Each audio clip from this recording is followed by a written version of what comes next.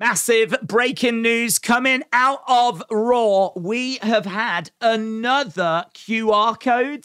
You can see it on screen. It's worth saying that the URL was www.com/howdy. That really could just be Bray saying hello, howdy. Then we got this, which is a jigsaw puzzle. And you can see the pieces going in. What this forms is his new logo. In the background are the letters JNV. Shout out to Big Biker, who was the first in our watch along that I saw. There was others. Credit where it's due. There were other people.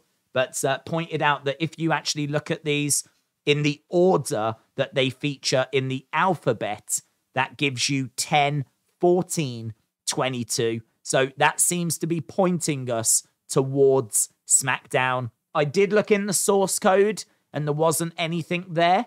Or nothing that I could see anyway. So it seems like this is Bray saying hello and telling us that we are going to get something on Friday. So, yeah, good. Love it.